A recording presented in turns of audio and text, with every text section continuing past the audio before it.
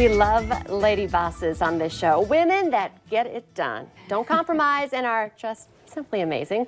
And one of our favorites on this show is our current Mrs. North Dakota International 2020, Melanie Iverson. And Melanie is back today. Welcome back to the show. Thank you. Today we're going to talk a little bit more about what She Overcomes is doing for Women's History Month, which is big. But first, in case people are not familiar with your platform, can you talk a little bit about what She Overcomes is? Yeah, so we invest into women. We create ecosystems that empower and equip female entrepreneurs and founders and leaders to really succeed, to be the best that they can be in the marketplace. Okay, and so I know we have researched some too, but female founders have increased by the U.S. by like 21%. Yeah.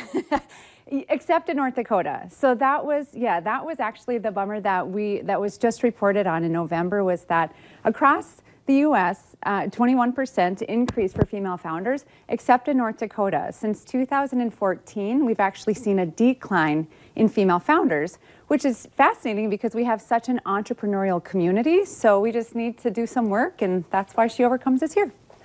Yeah, why? Why do you think that we haven't? And how are you going to help reverse that, do you think? Right, yeah. So I'm not entirely sure why. It's actually kind of confusing to me personally, because I've started 3 companies in North Dakota. I think we're very friendly to women entrepreneurs. So there's something happening right now. I spoke recently with a venture capitalist, and what she said to me was that women don't see themselves as leaders. They don't see themselves as a founder or as a CEO. They're just like, I'm hustling, I'm getting my job done, and I'm making sandwiches for the kids. Like, they just don't, it's an identity thing. So what we're doing with She Overcomes is we're vetting women who have already started a business, they're already an entrepreneur or a founder, and we're investing capital.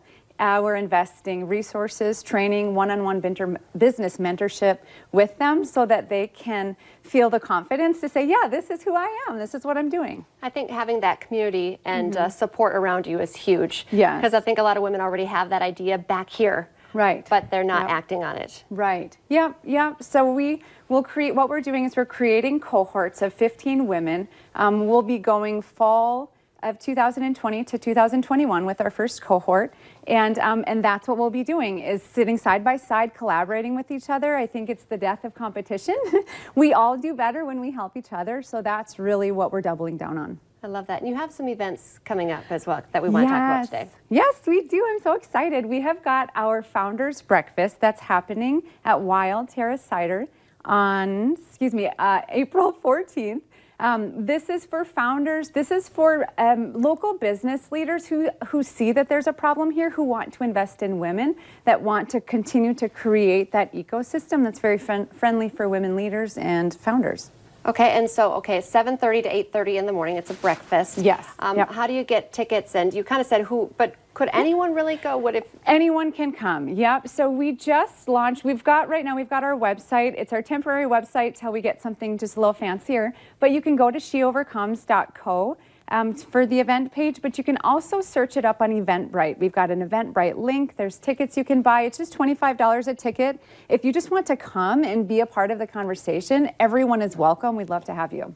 Okay, and how about the Elevate Women launch? Yeah, so we are attracting more lady bosses. We want these women who have the idea, who have already started something, to join us and apply for the cohort. We're already taking applications. You can go to the website as well, grab the application there, but we'd love to just come and have conversations and see just who's out there, who's interested, and who wants to participate. What kind of feedback have you gotten already from people?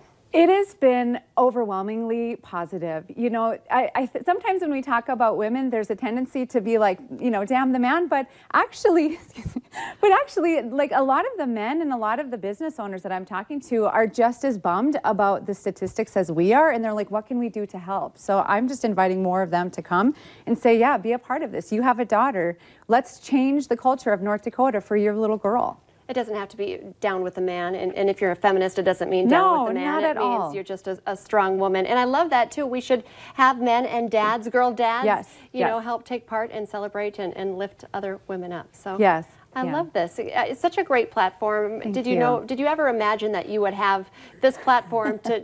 This wasn't just a new idea for you. This is something you've always been passionate about. I've always been passionate about women and women seeing themselves the way that they really are, seeing themselves as leaders. And but no, I never knew that I would have a platform like this. I never thought I would ever wear a crown like this. But it is a huge opportunity and just a huge blessing to get to do this. And what a great time to be a woman in North Dakota. You're very inspiring. It's always great to have you here, Melanie. Thank you so much, and we'll have you on again soon, I hope. Stay with us. Coming up next here on North Dakota Today, we're talking about why it's so important for you to fill out the census.